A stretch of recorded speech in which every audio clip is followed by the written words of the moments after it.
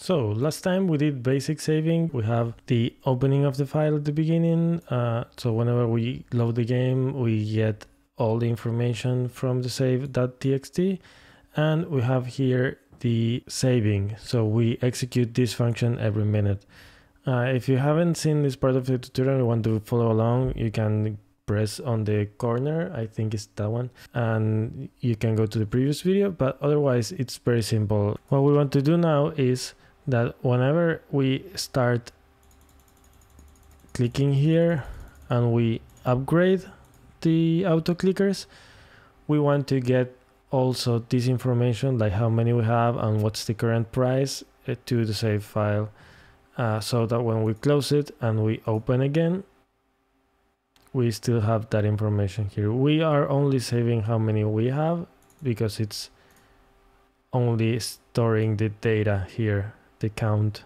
So what I'm gonna go over today is going to give you like a general idea on how you can start saving a lot of data that you want from different nodes to a save file. First of all, since I know that I will be accessing the information on these nodes, I will want to group them. Right now they are just here in the wild, so let's create a node.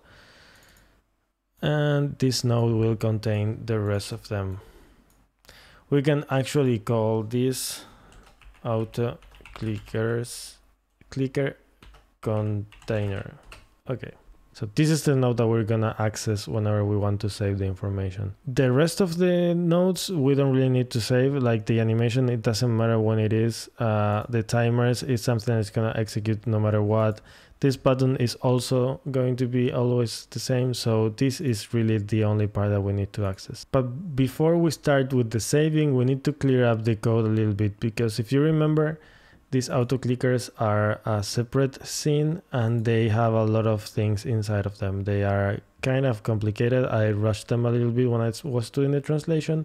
So we're gonna clear this code up, and whenever that is clear, we will go back again to the save and load functions, and we're gonna get that information properly to this. Since we are doing a lot of stuff here when we press, and also we are updating the labels and stuff, let's go ahead and create a function for updating, which it will contain all the information that we want to update on a single run instead of doing it all the time.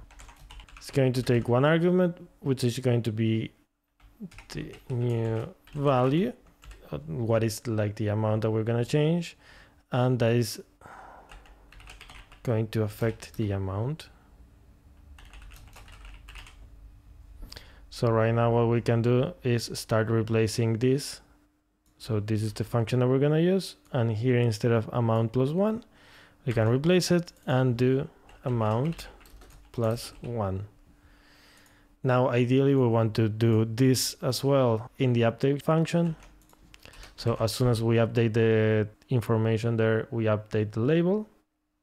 And also we want to do the calculation of the price, because the price is something that we were calculating every time we clicked. We were updating it all the time in the process function, and we don't really need to have it there. So let's move it out here as well. And the price here, which is this value that we're gonna tweak a little bit because it was getting out of hand, we're gonna move it here as well. So now on the on button press, which is the function that we set there, it's only going to check for the price, remove that amount from our account, and then update it. We're gonna be using this function when we load the game, so we want to update it and set what's the value that is going to be, and the price and everything else will come from that.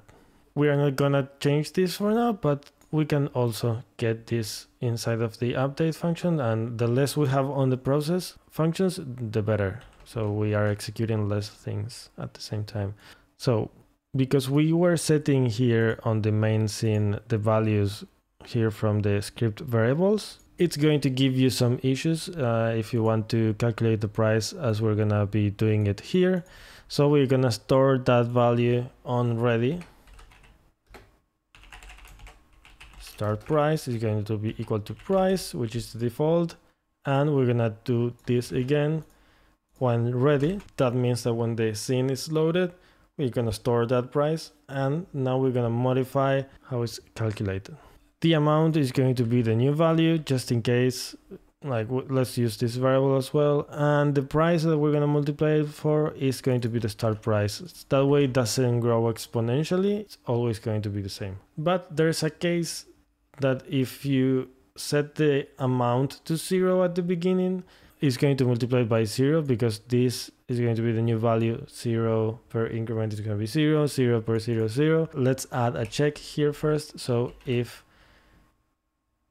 new value is not is equal to 0, let's just set the price equal to the start price, and else we do this operation.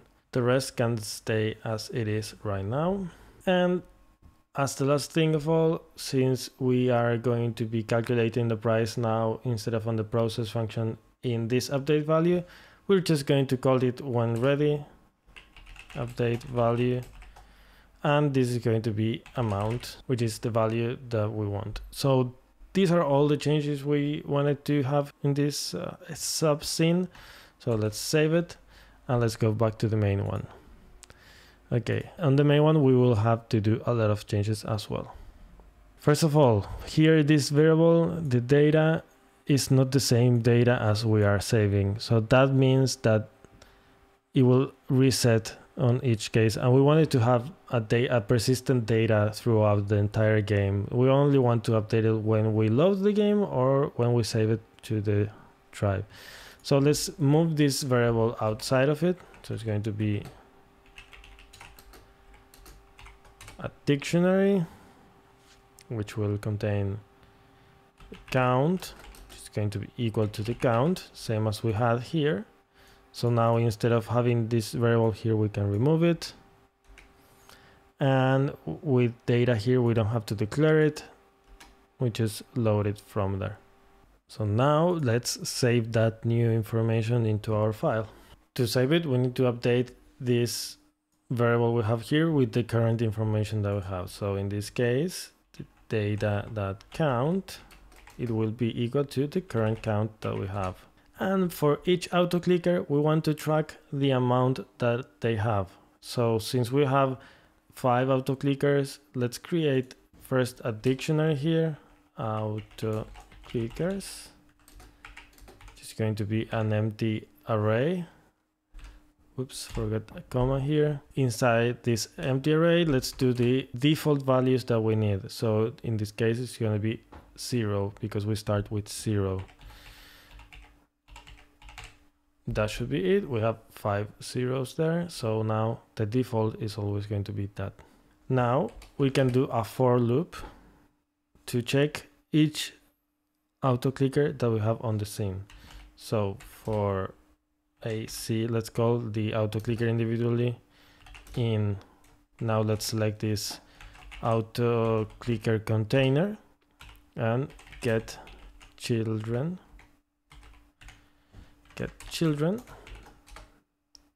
This will give me an array with all the nodes that we have, and we know that each node has a variable called amount, which is the value that we want to get.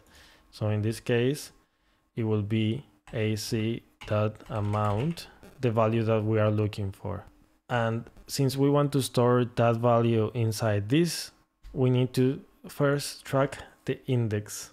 So we are modifying them in order. So index is going to start at 0.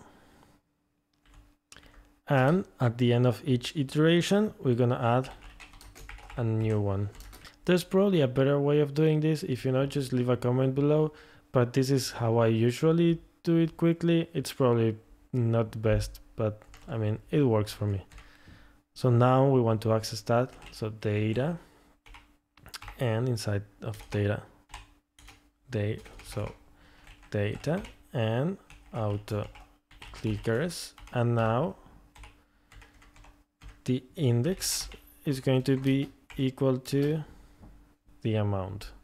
So that way this is going to go 5 times. The first time is going to get this, second time is going to save that, third time is going to save that, 4, 5, and we end it because it's only running 5 times.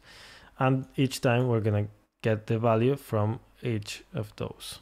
The rest should stay the same. We already updated the data, we already updated the count, we already updated the autoclickers, so we save it, no problem. And now we have to update the ready because we want to load the data. This, remember, happens whenever you start the game. So we do exactly the same as we did here, but in the opposite direction. So let's start with the loop, the AC for the data of autoclickers in data.autoclickers. We create the index starting at 0. We add it. And now we get the container and get children, and the index value is going to be index. And now we can update value with our DAC. That way we are gonna go through all these zeros. We're gonna get, okay, this is 1. Okay, so the first one has to be 1, the second one. And remember, we use this variable because it's the one that we set on this autoclicker scene to update the value. Let's try it out because we did a lot of things we haven't saved yet. Let's try it out. And if you have any issue with this on the project that we were working before, just make sure to delete the save file before. On previous tutorial, we were only saving one variable, which is count, and now we're saving more. So each time you're doing these kind of things, just make sure to clear the saving information before, and then you can continue. But let's try it out. Let's see, just the regular numbers. If I click up to 10, I could do the first 2 upgrades. Let's close it. Let's open it again. Now let's do the first update once. Okay, we got the autoclicker, the price increase. So let's do it twice. Okay, second one. Okay, like this. So we have 2, it goes 20. Okay, let's close it. Let's open it again. And it seems to be the same as we left it. Let's buy some upgrades. Let's see. They are so cheap. Okay, so 5, 4, 3, 2, 1. That way we know that all of them work. And let's close it and open it again. And we have it working properly. So this is the same concept that you can use for saving and loading things in all of the games. It's very interesting that on the documentation they create a different way of doing it. Instead of doing like I did here with a group and going through all of them, like with a node and the children, they do it with groups. So they set up a different group, so that way you get a easier way of, you know, like creating a dictionary. Like, it's a very recommended read. I find it a little bit of an overkill, and I can imagine in a lot of ways where this can be not really flexible for all of your needs. So I prefer to do it the manual way and choosing which variables are we going to save, are we going to delete, discard, calculate on the fly, and things like that. Because this way, if let's say you are going to release a future patch on the game that will change the prices of things, you don't really want to save the price as a different variable. You want to save how many they have and then calculate that afterwards. But maybe in your game you really want to save the price as a separate variable, so you can do the same or even like more complex things. But I prefer to keep track of all the things that you are saving and loading. So that's it for today. This is like a very basic but complicated tutorial, but you have all the information you need here for saving and loading in games, and the rest is creativity. I really want to thank my new patrons, Dave and Baskman12, I think. Thank you very much for your support. if you have any questions or you want to propose any topic, just leave it there. Also, as a side note, I've been to the Godot recently and I'm gonna try to make a video about it. I don't know, I don't have a lot of footage. I was a little bit shy when it came to start recording people's faces. So if I can do something with it, I will do it. But otherwise, if you want to know more about those kind of things, I'm always on Twitter and you can follow there or just subscribe here. And thanks so much and see you next time.